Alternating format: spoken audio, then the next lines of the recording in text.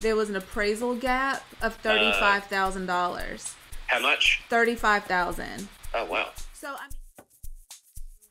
So I definitely need to know So the tax it rate doesn't if like it the changes qualifying it. ratio. At this price point with $313 a month in HOA, the back ratio on this is 52. The front ratio is 48. I bet you if we got that back ratio under 52, I bet you it would take it. Let me take the HOA out just to see. If they didn't have that HOA, that drops the payment. The front is still 46, but let's see if it'll take it. Oh, I have the tax information. What did he say? Copied me on a message to, I think, his manager to define what the actual tax rate is. Because when I asked him, I mean, he's the on-site agent, and he said that it was 0.56. Will that change anything if it's 0.56 versus the 1.05? Well, I'm running it at 0.588, which is what Union County is Yeah, showing that's right now. Mhm. Yeah. So I'm running it with county-only taxes. If this turns out to be city taxes as well, then it's Is no it go. hard enough? Okay, Yeah. so I closed on Veronica Springs, which is like sort of down the road from there. Right. Let me see what they have for their taxes. And was that new construction as well? It was new construction as well. Mm-hmm. Yeah, see, without the HOA, I get it approved at this price point for him. Okay, so I have city, town taxes. It's city and county. If it's city and county for this neighborhood as well, you're going to be looking at 1.091, which is... I'm going to send this to you.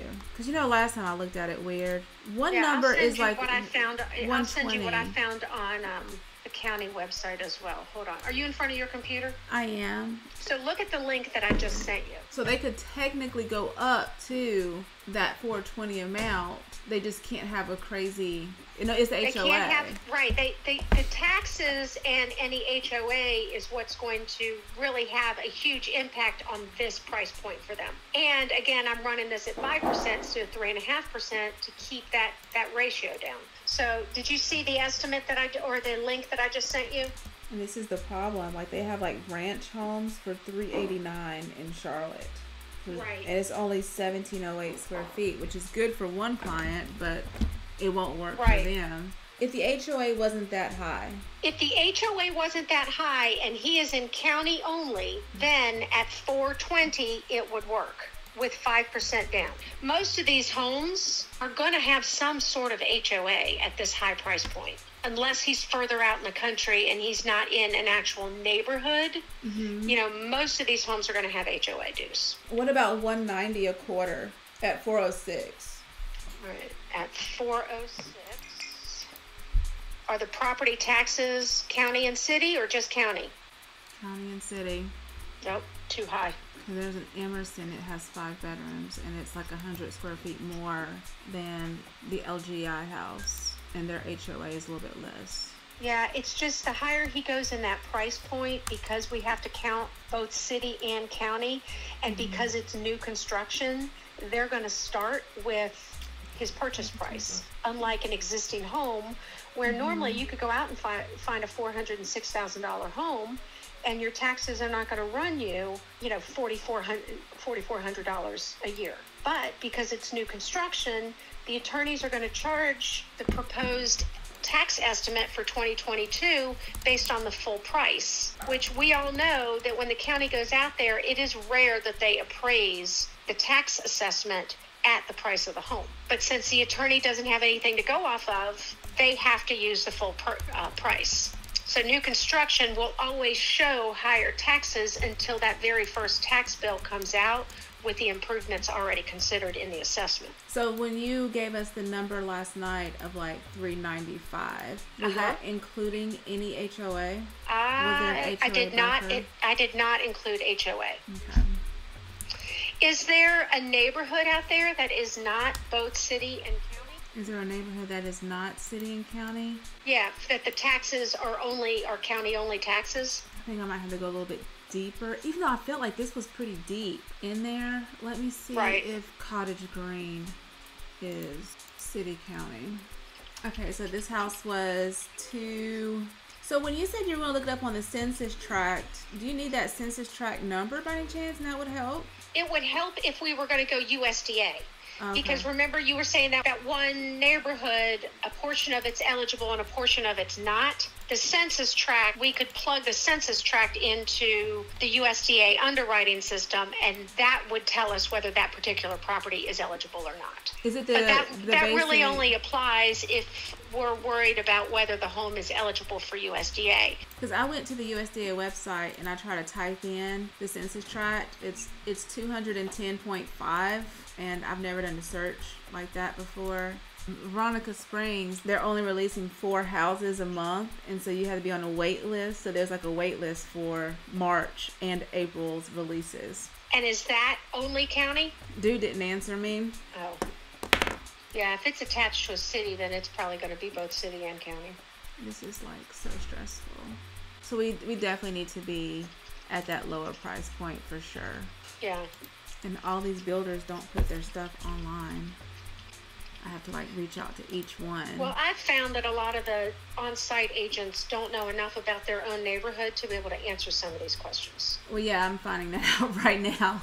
You know, because... like these on-site agents, they need to know, is it county only? Is it county and city? Do they cover the transfer taxes? What do they charge for survey? What do they, he did say that if you use their preferred lender, then it's covered. Right, but there are clients that don't go with their preferred lender, and there are some builders that still pick up, like David Weekley Homes. When I was working with them, David Weekley Homes picked up transfer taxes for their clients, regardless of whether they used me or not. And each builder makes the business decision, but when you ask these on-site agents these questions, they may know the capital contribution, but they should be able to tell their home buyer when they sit down, they should be able to tell their home buyer, yeah, you're going to need to, you're going to be responsible for transfer taxes, and you need to be prepared for $1,500 in capital contribution, and there's a setup fee of $125, and they're going to collect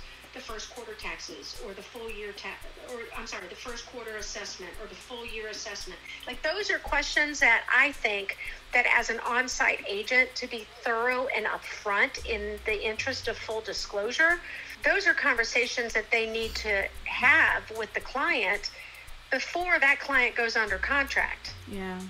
Because I told him, I was like, I don't want them to waste anybody's time and go under contract and it doesn't work out. Like, I had to get them fully approved before we go that route. Yeah, I think they're going to need to scale it back, especially if we're going to look at a neighborhood that's going to be both city and county. But they're pretty flexible from what you said, right, in where they want to be. Yeah, they were out in Salisbury a second ago. It's Iredell County, and then all the way over to Union County. That's like a 45-minute drive. Are they willing to consider existing homes?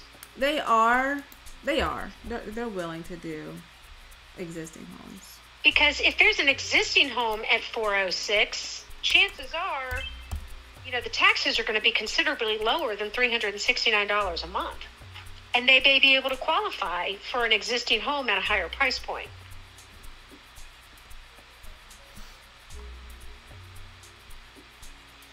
It's difficult, right? Yeah. And I'm just going to take this all back to 3.5% down. And that way, when they find the next home, then I can tweak it as necessary.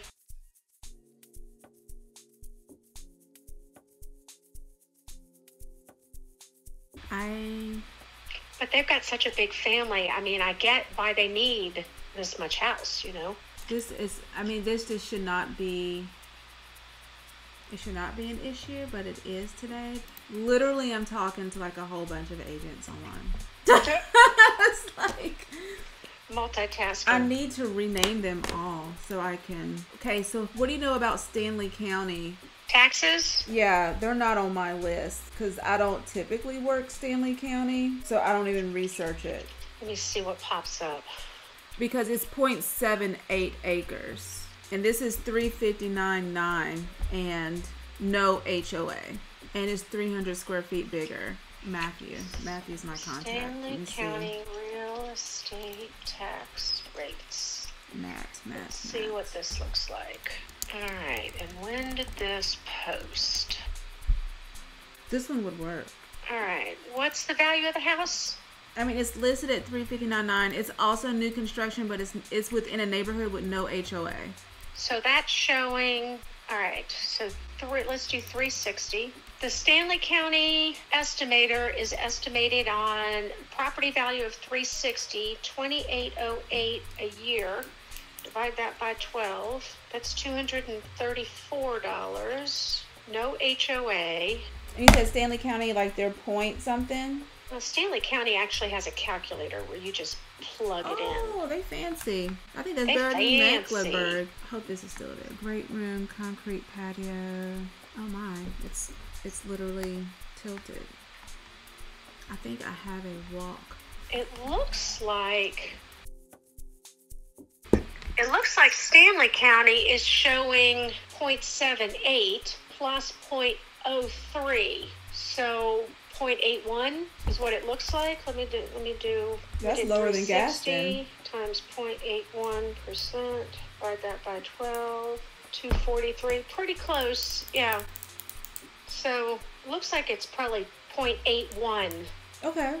Is that? So I mean, that would work for the program for them if they wanted to go with something like that in Stanley County. 5% or 3% down? I ran it at 3.5. Okay. I don't want to tell them that it's available until he gets back to me. It's online as available. And let me plug in, update the estimated amount that they need. Hasn't sold. Let me check if it's. Oh yes. Come on. Keep on checking. All right. So this new construction. So I'm going to leave all that in there. Update the title work, 37.88 for owner's policy, the lender policy, 798 and 692 cents. I'm going to assume that they will be paying for transfer taxes. This does not have an HOA, so I can get rid of the HOA capital contribution. My guess is that they will probably charge some type of a survey. So, maybe $300 for a survey? Maybe, yeah. Now, with this option, if we pursued down payment assistance, let me see. And this builder will allow that too. It's like they'll be able to do it. No, we don't want to do that because that increases his rate. We don't want to go that route. What if I add the MCC credit of borrower MCC credit? No, that still doesn't get his ratio down at 43. I was hoping that it would allow us to add the MCC tax credit to get, but that's not going to work. All right, so down payment assistance, they make too much money for that program at this price point. But they can still get it. They'd have to just put more money down. They'd have to put more money down. On 360, if they did 5%, well, they wouldn't be, see, even if they did 5% on 360, the rate on that today is 5%. So down payment assistance won't be an option. But at least at 360, we could go straight FHA with 3.5% down, and they would qualify. I was just trying to find a way to minimize some of their costs. But yeah, I mean, that house, if they like it, we could make that house work for them. Oh, they're accepting offers until 5 p.m. on Saturday.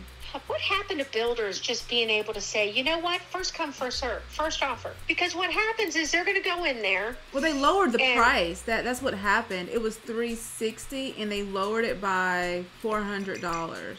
Yeah, so now it's going to get into a bidding war. It's probably going to go at like $370, $380, and unless they have comps in the neighborhood to support it. So closed homes, this one's listed at $359.9. Can you run them? So lot number 3, a Jasper, 2640 square feet. This is 4 bedrooms, and the other one is a little bit larger. How do they look? How do they look at 367? They'll look fine at 367. So they've got wiggle room to go higher. Okay, and because you're not using any down payment assistance, you can technically, how quickly can you close it? As quickly as we can get an appraisal back. A few weeks. So I'm asking him, is it 100% complete? How quickly do you want the buyer to close? And what would make the offer awesome? He's probably getting that text, and he's probably like laughing. Oh no, this is I've sold, I was the highest selling person with True Homes. That's why I only talked to the manager. I was like, right. I don't want to talk to all the other people, even though the other guy was the manager too, and he screwed me over. But so looking at history, lot number 5 was 344.9, and it sold for 355.5. So see, 350, unless they've got a couple more closing. Oh, there's a different model. I'm just looking at everything that's sold in okay. Grandview. So the Anderson number 4 sold at price. The other one it closed at 5,000 over. So we have those two. And this was a 1995 house. Oh, that's Granite Falls. Okay. Well, how much was the LGI house? Wasn't it wasn't it like 389, something like that? No, it was 360 something because they were going to increase the price to 372, and it pissed me off. When he submitted it to me, he submitted it at a price of, drum roll please, 390. Bless his heart. No, the house was 357,900. It's almost finished. So it has a March 4th closing date. Oh, I lost my calendar. Well, what's worst case scenario on date for March? I mean, if we can get them into this house in Stanley County, I say let's knock it out and get them closed in March. Like, what date would work for you? Like a completely realistic, basically almost worst case scenario date. If he wants to pay for a rush appraisal, I say make it a 3-week close. Because, I mean, we pretty much have everything else. Mm-hmm. So in between now and the middle of March, we have Ash Wednesday, St. Patrick's Day, and Holi, Holi, Holy. Have you seen any situations in the past where those holidays cause delays? No, because the only time it would create a delay is if there's a federal holiday. I mean, the only religious holidays don't shut the government down. All right, can you send me an approval letter, Stanley, North Carolina? Do you want me to drop it? Because you should have the one at $390. Do you want me to drop the price? Oh, no, keep it at $390. That's perfect. Yeah, you should have that in your inbox. Okay, I'll call you back. Let me call them. All right. Thank you so much. Good. Thanks. Bye. Bye. Hey, how are you? I'm good. What's going on? Man, I am trying to find my clients a house. Yeah, crazy, right? I did not get sleep last night because of this situation. Yeah. They were under contract before. Oh, no. And the builder canceled the contract. No way. Why? Because it's twofold. So one reason was because there was an appraisal gap of $35,000. How much? $35,000. Oh, wow. So, I mean, I've ran into appraisal gaps before where it was within reason. Yeah. But they haven't sold a house in the neighborhood since November. So it's a legit gap. It's like a hopeful wish, throwing a dart type of thing. I can prepare them for this. But I'm looking at there's a Jasper that's sold. There's a, that's larger and it's sold within reason. So I feel like I'm fine there at the neighborhood because I looked it up already. And this is a 0.78 versus the 0.5 of the Jasper. So I'm confident, but I'll talk them through this if they answer their questions. They're not, are you still using, is it Lindsay at Movement Mortgage? Is that her name? Yeah, Lindsay Goins, she's who I use. Because they were so close to closing, they're fully approved, all documents in and everything. Who are they with? It's Fairway Mortgage. It's Karen Moravis. She's the branch manager there. Gotcha. Okay. I mean, fully approved. I said, when can you close this? I made sure I asked her, and she said she needs 3 weeks from today. So if the house is ready, if it's not ready, we'd be waiting on you. But she would have everything done in 3 weeks. Gotcha. Yeah, and that's, I think the contract would say we give at least 21 days. You've got we know that you've got to get your stuff together. This thing is about 2 weeks out from completion. So yeah, you'd get 21 to 30 days would be fine. So what you could do is Jen Mathis is the on-site agent out. Well, there's no model. There's only 6. It's a unique little situation. There's only 6 lots out there. So she would be writing the contract. I can send you a template, email offer form. If you did want to, put something in by Saturday at 5 o'clock, then you have an opportunity in there just to put, I would put, fully underwritten. This thing is locked and loaded. I mean, sometimes I can have them approved by the on-site person. I'll have Lindsay run it, but they can still work with Karen because they ultimately have that choice. Gotcha. So, so she is going to be overseeing that community. She'd probably have to write it from a model in Morgan Hills, is the new neighborhood in Albermarle that she's at. which is the models. Lennox. I do have, between 10 and 12. I can't do between 10. I have a listing appointment then. The Lennox model, is that the model at your neighborhood? No, we got the Jasper at Haven. The Lennox, let me see what version of the Lennox. Is that at possibly at Kendrick Farms? Are your clients in Charlotte? Yeah, but they are willing to go an hour outside of... Oh, that's good. Yeah, so it's an hour and 3 minutes. So... Stretching it, but yeah. Hey, you know. There's a Lennox at Kelly's Landing in Mount Holly. And do you know if this is like an open, transitional... It's in our contemporary lifestyle. So it's the same flow as the model at Haven at Rocky River. Dining, so it's study, dining room, kitchen with the island, and then great room. So I've actually got one in this community under construction on lot 120. So we were under contract out in Cleveland County, Kings Mountain. So it's like the direct opposite direction. So gotcha. Do they live over that way? No, they live here in Charlotte. Okay, but you know, obviously everything here is starting at 360. Oh yeah. I was just wondering which one of these homes, where they're living, if I've got something that's close to where they're staying right now.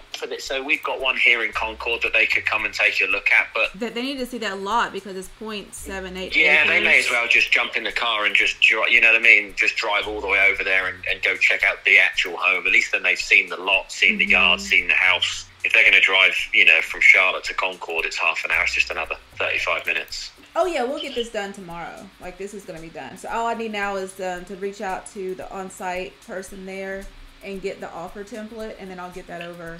Well, I can email you the template, or if you want to take them out there and do your thing, and if they want to put an offer in, then I'll send it to you. Oh no, send it to me. They'll put an offer on because like the fact that there's no HOA, the taxes are good, the price is good, the size is good. You know, yeah. And, you know, I have videos of pretty much all of the True Homes video. Perfect. So sometimes they want to walk through it, but I mean, I think this is good. Good. Okay. Okay. Perfect. Thank you so much. You got it. All right. Thank you. Bye. Yesterday, I had yet another contract canceled by a builder here in the area, and it is literally driving me crazy. They are on my poop list. Like, I will never put my clients through this again. This is, again, like the third time that a contract has been canceled that would not have been canceled with any of the other builders that I've worked with. And I have worked with or under contract with at least 14 builders in this area, and none of them treat their clients this way. I have a lot of builder relationships. The lenders that I work with them because they get the reason, or they get my why of being a real estate agent, and their passion behind real estate and helping people purchase homes and sell homes aligns with my why. And I feel like because of the market and it being a seller's market, I feel like a lot of sellers and builders are getting to this point where they're just getting greedy. And the greed only hurts the consumer. And there's a lot of realtors who have become increasingly lazy and not doing the extra work that is needed to make sure that their clients are not just dangling their money out there. Like, an approval letter is amazing. I don't show any properties ever, period, without my clients being approved. But when you have clients that are looking in multiple cities, towns, counties, and tax values and HOA, all that stuff starts to play a part in how much they can afford in one area versus another area. Loan type, USDA versus FHA. A lot of that stuff comes into play when you're dealing with all these areas. So as a buyer, you have to make sure that your real estate agent is aware of all the areas that you're looking. They don't just have your money dangling out there, because a lot of these deposits are non-refundable. Hire a real estate agent who is tight with his or her team, i.e. me and Karen, or Karen and I, so they can communicate and work through it and make sure that they're showing you properties and presenting you properties and situations that you can A, comfortably afford, comfortably close on, and B, meets all of your needs and wants. It's not just being a glorified door opener. There is work to this, and the past few days has been really nothing but work. I have talked to all of my contacts, but it's not just being a glorified door opener. What I'm going to do now is try to figure this meeting out with my client. I'm waiting for this particular agent to send me the offer template, which he has already sent me. It's almost 3:30, which means I need to wrap up some things, go pick my kiddos up from school, come back home and cook dinner while they are at Kumon. I don't know why real estate agents just, you know, it's a lot harder doing real estate than people make it appear, and there's a lot of emotion in it, and a lot of, okay, there's Jen. She's one of our awesome core brokers. We have a client. A core broker with True Homes basically means I've sold property with them. 2019, I sold the most True Homes in the region, and I got an award for that.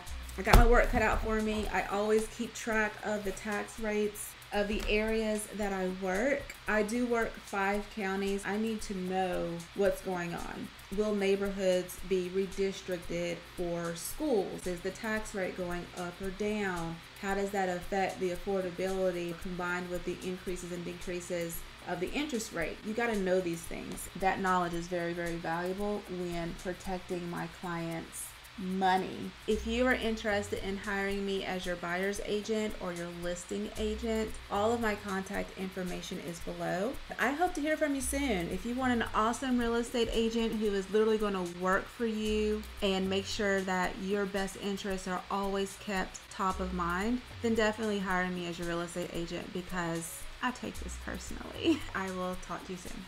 Bye.